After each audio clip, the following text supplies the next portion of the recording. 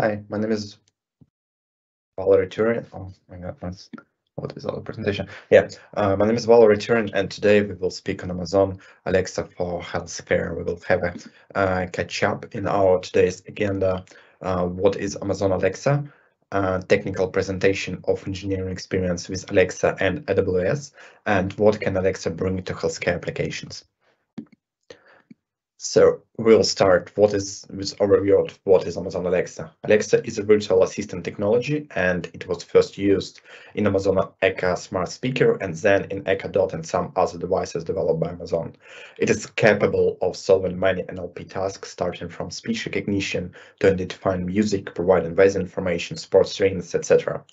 Later, users got the possibility to extend the functionality of this device. The first domain for device was a smart home, which then expanded to many other domains, including healthcare.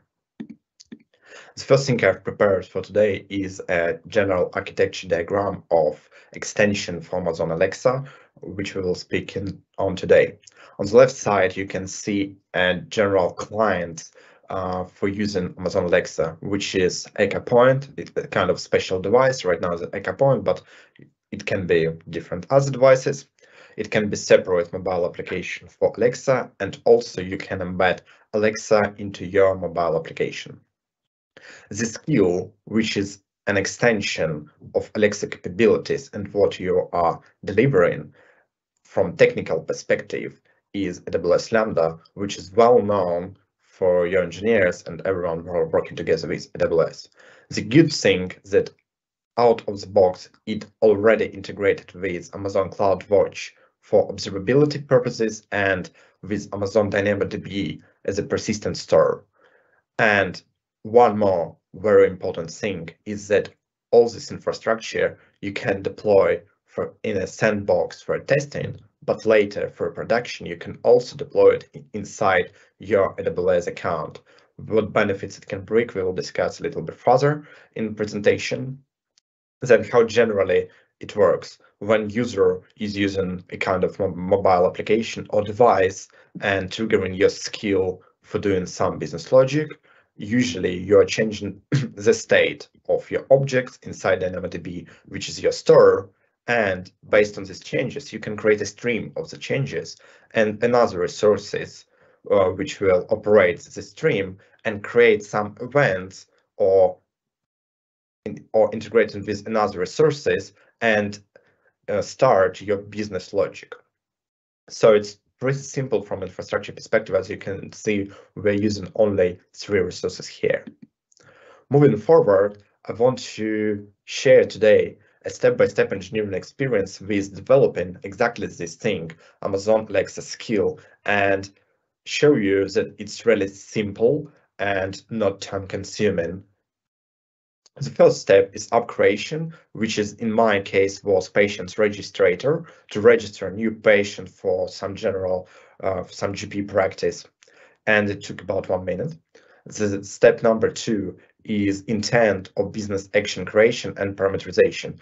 In my case, it was onboarding patient. When we onboard into general practitioner, we usually have a first visit with him, so it was for this business case.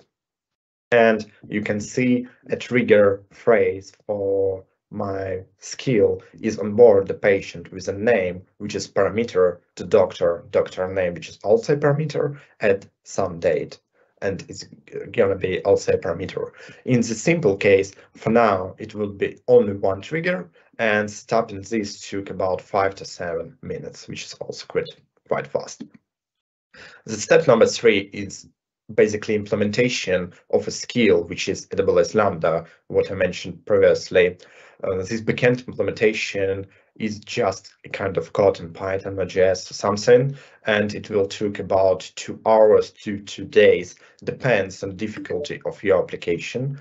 And very cool thing that there are a lot of technologies for deploying, for infrastructure as a code for deploying and observability of your code and skills. In my example, I was using serverless because I'm knowledgeable with this system. You can use any others. So basically, after 2 hours, I've got not only a code, but also the cool stuff for deploying this code and observing this code in the cloud. The step number 4 is the backend verification and automation, because of course we are delivering high quality software. We cannot just write something, cover it with unit test and push to production. And the good thing here is that on the right side on this screenshot, you may see an example of developed by Amazon QA framework and for end-to-end testing of your skills. You can use your voice recognition. You can provide your free message, which I did to Alexa, and you can provide a JSON API call and trigger the execution of your skill. So you can see here that I'm asking Alexa simulator, hey, Alexa, can you ask patient registrator to onboard Valerii Tiurin to Dr. Alex, which is to our parameters, my name and doctor name, at 9 of November 2023. And basically Alexa got my request to my skill, which is patient registrator. And here on the left side at DynamoDB, you can see some of my test data. So it's really actually coming to DynamoDB. On the bottom side, you also may see how it looks from API perspective for your better integration.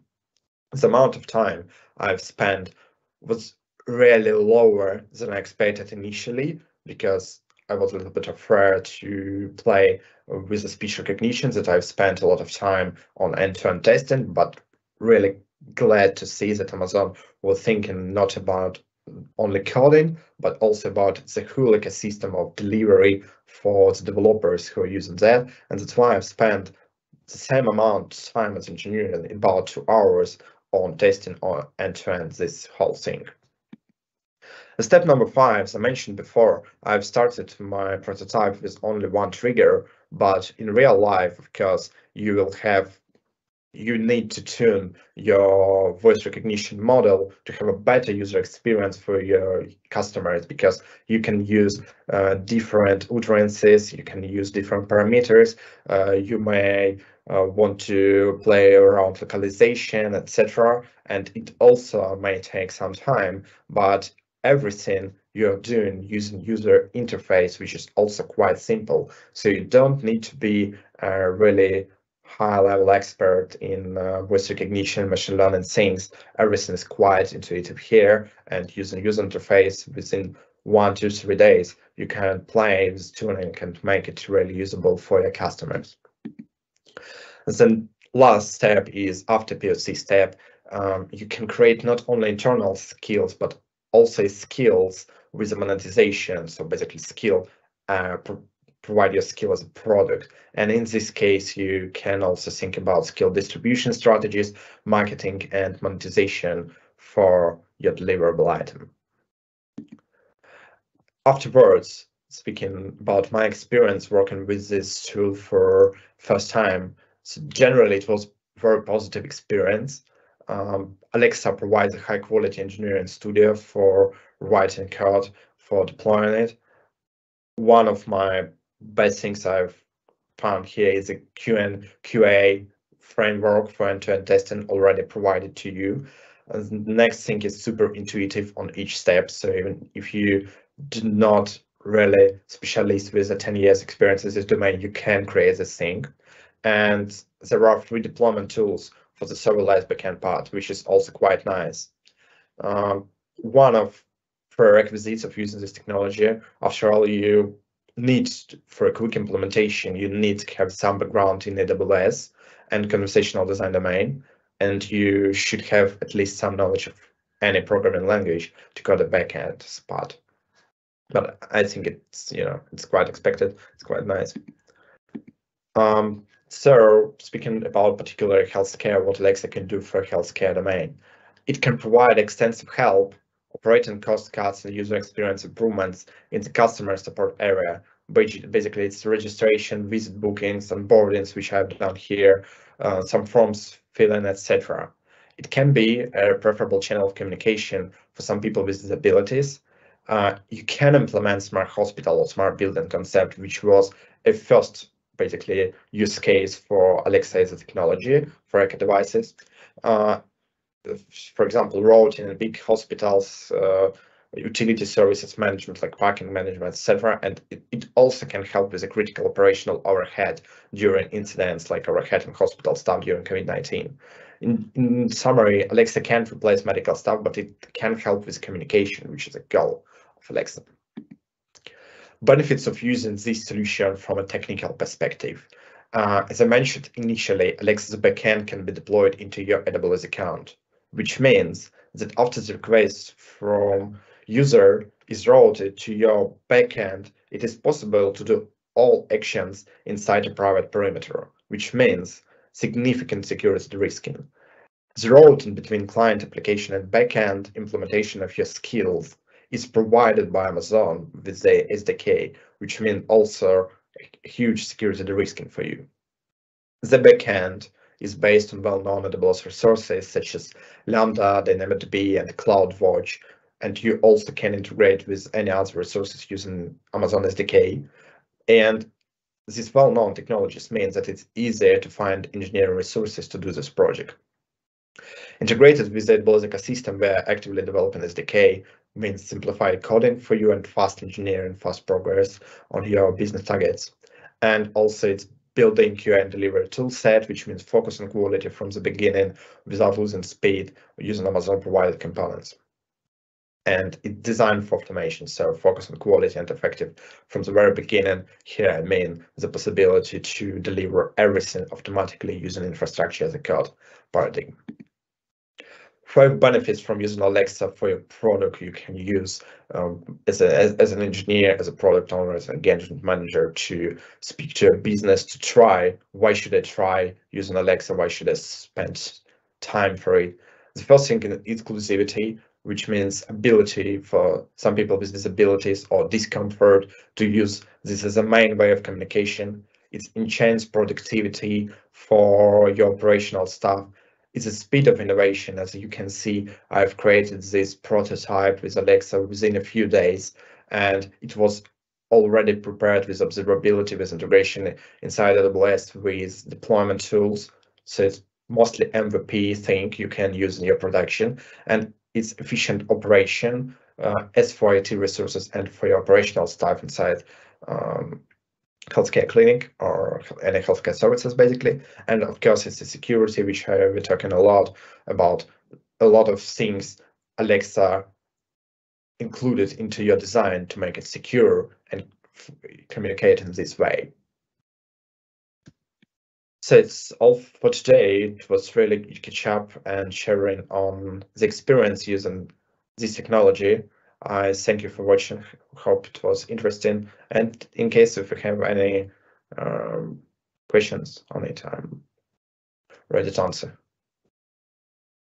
Thank you, Valerii. I would like to remind all the listeners that you can write your questions in the Q&A window, which is in the upper right corner of your Microsoft Teams window. So I suggest we wait for a little bit, right, Valerii, in case someone is typing a question right now. So maybe you have some sort of a story left, while we're waiting for the questions, or we can just be silent. Yeah, so from my personal experience, I really would like to use it more in DataArt engineering to propose it to our customers.